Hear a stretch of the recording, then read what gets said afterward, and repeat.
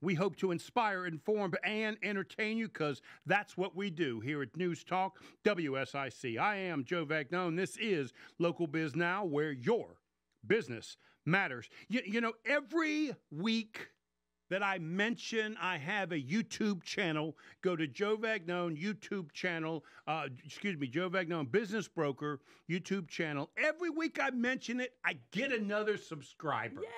So go to Joe Vagnone Business Broker YouTube. We have over 645 videos there, interviews, and a bunch of information. It's an exceptional job. I wish I could take credit for it. Only thing that's mine is the name. Other than that, it's all the contributors that have helped with this radio show over the years, and my co-host for the entire month is no exception. She might even have her own section by now. We call her number one because she is number one in our hearts, and she is my first phone call when I've got a question that has to do with business.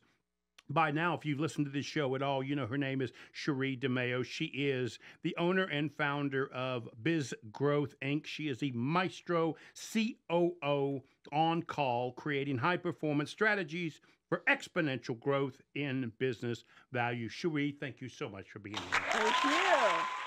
Oh, we got the clapping down pat now. Thank you. We got JoJo in there doing the board, and That's he's trying to make awesome. up for his poor performance many years ago. So now we're making up for it. You the man, Joe. You the man. He is You the the man. man. So, Sherre, thank you so much for being here. I appreciate it as always. So, refresh my and all of the listeners' memories. What is BizGrowth Inc. all about? What BizGrowth Inc. is all about is we are about helping entrepreneurial enterprises, privately held companies, small to medium-sized businesses grow in value, worth, and preference. So what I mean by that is it's not just about the dollar signs of value. It's about having such reputation, having such credibility, having such presence that customers value you and can't imagine going anywhere else. Employees can't imagine working for anywhere else. Vendors can't imagine being aligned with anyone but you. The industry can't imagine the industry without the innovation or the integrity that the company brings to the industry.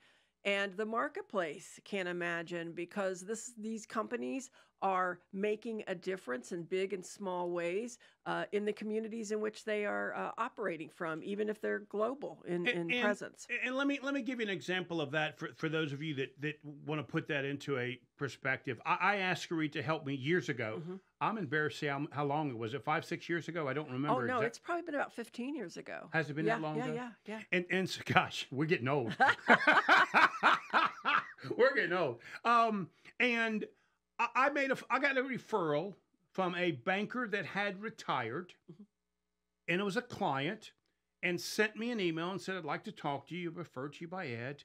And the conversation was probably less than 30 minutes, and I could tell this guy had already been told by somebody that Joe's the man, Mm-hmm. right? Mm-hmm. And at the end of the conversation, he said, boy, whoever told me you were the real deal was right.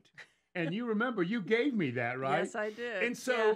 we've been pushing that, Julie and I, for years, and it absolutely rings true Mm-hmm. that once you define what you are, and it connects with the client. Oh, absolutely. I mean, real deal only works because Joe's been through it, right? Right. You know what I mean? Right.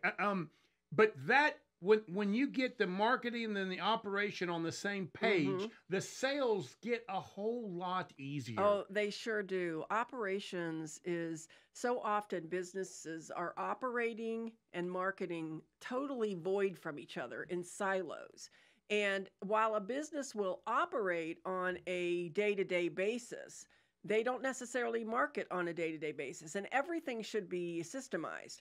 Or they stop, or they're marketing like crazy, but they're not operationally in sync with their marketing, and then they fall flat on their face because they Or don't deliver what they say they're going to the deliver. expectation of Yeah. the client Yes. doesn't meet what the marketing is presenting. Exactly. That's a huge problem. And that's why customer service, customer relations, I call that income sustaining. All right. We all know it takes a lot less dollars and time to keep a happy customer happy, right? And that gets at the operational aspect. That gets at your corporate culture.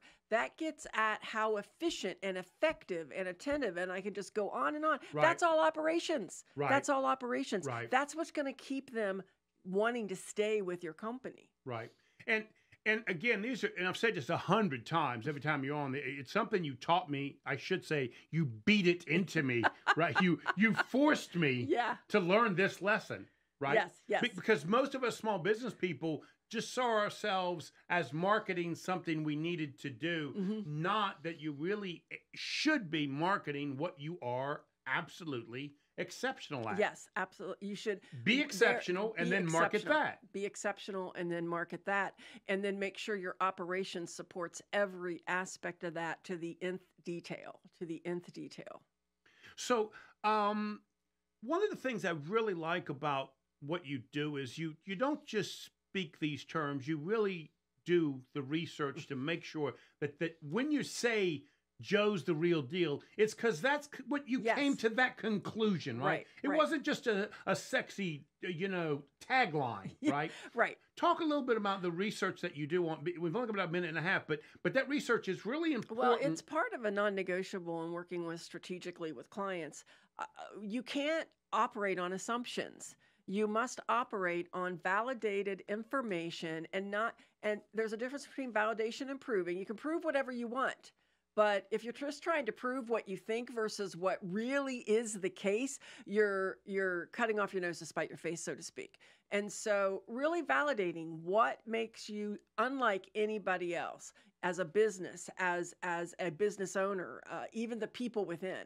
So that's the key. And you can't do it without getting information from those you're trying to attract and will serve. And it really does help that it comes from a third party. Yes, right? it does. Because I could not see the forest through the trees. Well, and I know we have to go on break, but I got a great story to follow up on that when we come back. We come back, we'll do that. Okay. Jojo, how much time we got? 20 seconds. 30 seconds. Oh, we got 30 seconds. I got plenty of time. You are listening to Local Biz Now. I am Joe Vagnone, where your business matters. I'm here with Sherre DeMao, the founder, master, maestro, COO on call, BizGrowth Inc. If it is Monday afternoon, your business matters. We'll be right back.